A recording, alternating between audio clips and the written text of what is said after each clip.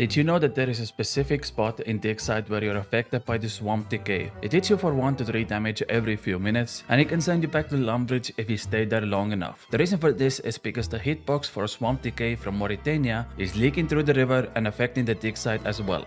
Or did you know that there is a chance to get a skilling pet with 0 experience? This is only possible for the thieving pet, aka Rocky Boy. The way to do that is simple. You go to Sorcerer's Garden minigame and entering Winter Garden, which requires 1 thieving level, you get farming experience, despite this being a thieving activity. This will give you approximately 1 in 10,000 chance to obtain the thieving pet, which on average takes around 170 hours to obtain. So if you ever wanted a skilling pet with 0 experience in that skill, this is your chance. Did you know that there used to be an LMS duplication glitch where you can win every single game? You see, back in the day, LMS used to be available in every single world. So 24 players entered the lobby, each paying 100k GP. They loaded into LMS and climbed the ladder. Yes, when you climb a ladder, the minigame thinks you were out of the game, so when 24 players all climb the ladder at the same exact time, the minigame thinks there is 0 survivors left, kicking everyone out, and the winner at the time received 1.5 million GP. So this would mean all 24 players technically won the game and also won that money. This took only few minutes per run, and it was estimated to be around 2 billion GP per hour.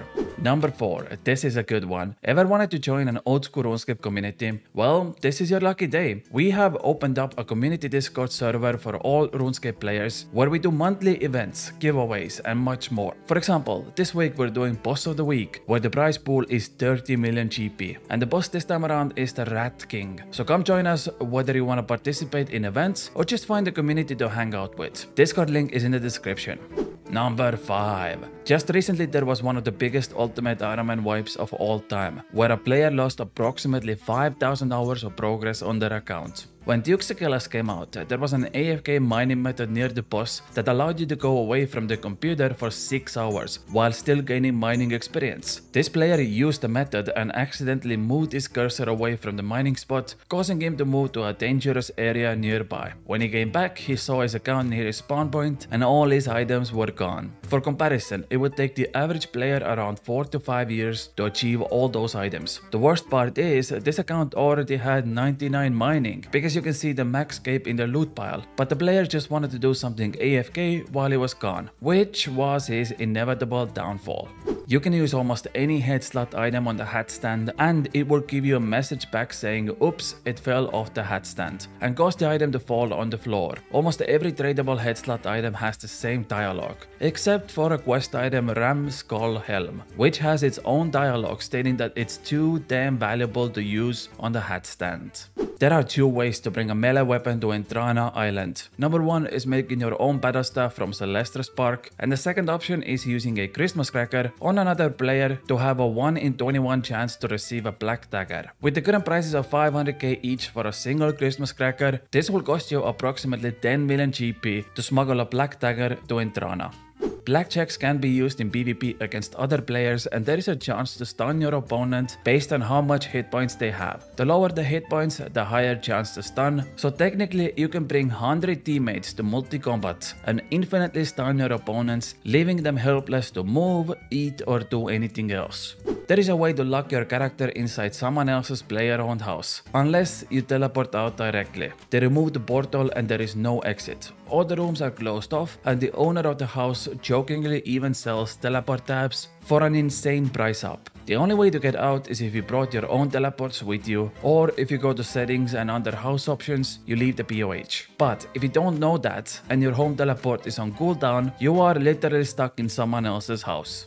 Okay, this is my personal favorite. Did you know that by subscribing to this channel, you get good quality content every single week for the rest of your life? Well, now you know, so make sure to subscribe to not miss out on my next video. Mwah. Back in 2019, after Song of the Elves was released, unlike all the other weapons, there was no cap on how many monsters you could spec with the Crystal Halberd. This caused some insane experience rates, where people used a special attack on hundreds of monsters at the same time, gaining upwards of 1 million strength experience per hour. But this was quickly fixed when checkers found out about it, and they changed it so you can spec only 10 NPCs at the same time. Since we're already talking about Song of the Elves, during the trial cutscene for the King of Artoin, the Agility Master can be seen on the Arduino rooftop, watching down suspiciously. Nobody really knows why he's in the cutscene, as he serves no purpose for the quest. There is a sarcophagus in the Pyramid Plunder lobby that is closed, until you clear up the rubble from the Bird-a-Rot Bob during a quest, and then the sarcophagus magically opens up only for you. The Dragon Full Helm originally was intended to be a reward from Vremenika's quest, and it was put together from two pieces, one obtained from Natisnot and the other from Yetiso. Unfortunately, this didn't make it into the game, and instead the Dragon Full Helm received a graphical update and was added few months later to Mithril Dragons. Near the rat pit, there are rat traps that can be filled with cheese, which will make a new item called a loaded trap, and any other account can take this cheese, which is one of the only ways to transfer infinite cheese from main accounts to Iron Man accounts. So technically you can trade infinite cheese to your Iron Man account, but please use this cheese method with caution. If you search for a very specific crate in the Goblin Cave, a chicken, rat and spider will pop out and everything in the area will start attacking you. This crate has its own unique ID, and what makes it special is that all the NPCs turn aggressive towards you. There used to be a same exact crate in Canifis. This time all the werewolves became aggressive towards you. However, Jagex removed this in 2014.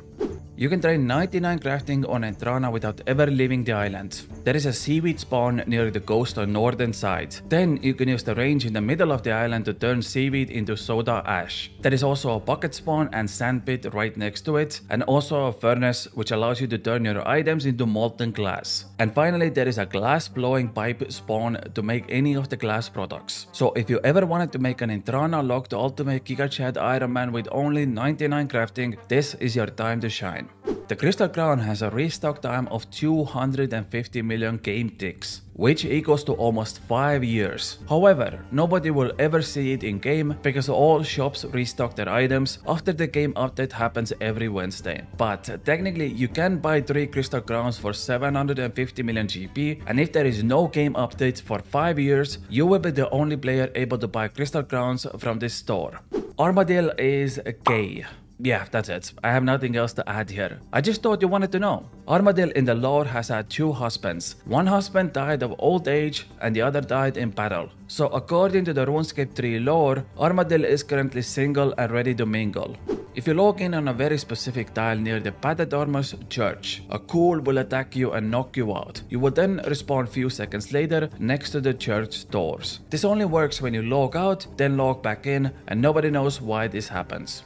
In 2014 there used to be a no-clip bug in old school RuneScape that allowed existing players to get back to the tutorial island. By using flower mechanics and overflowing the game interface, the player continues to walk even on water, which is, by the way, approved by Jesus. Then they land on the other side where the island is, and they would have a full existing account on the tutorial island. This was also used to duplicate bronze arrows, since at the time you can technically get infinite amount of bronze arrows from the combat tutorial, which caused the price of bronze arrows to completely plummet to 1 GP. It is estimated that over 200 million bronze arrows enter the game every single day, until Jagex found out about it, banned all the accounts, and fixed the no clipping bug.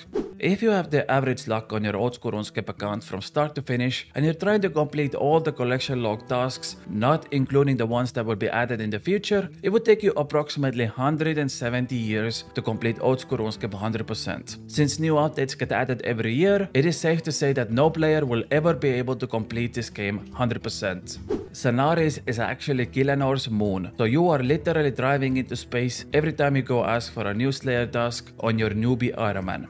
There is an imp that spawns northwest corner of GE, and its wander radius was never changed to account for the addition of GE, so it just gets stuck facing the wall forever and always. And finally, before Old School RuneScape came out, Jagex found 2 recovery tapes of Old School RuneScape in 2012. One backup was March 2007 and the other was August 2007. If we had gotten the March version, we would have missed out on so many items that we see today, like Piety, Dragonfire Shields, Dragon Full Helm, Void Helmets, Barbarian Fishing, Implings, Dark Bows, Dragon Arrows, Dragon Darts, spells, multiple lunar spells, achievement diaries, Berserker necklace, the Wilderness Stitch, the city of Torghast Khan, and few other updates that happened between those months. Yes, all of this entered the game in just matter of few months, so we're lucky that Jagex actually had a recovery build of August 2007 update, which is the old school RuneScape version we see today. And that includes our juiciest, most awesome facts. If you enjoyed any part of this video, consider subscribing to the channel, but that's it from me. I love you all very much, and I'll see you all tomorrow with another video. Bye!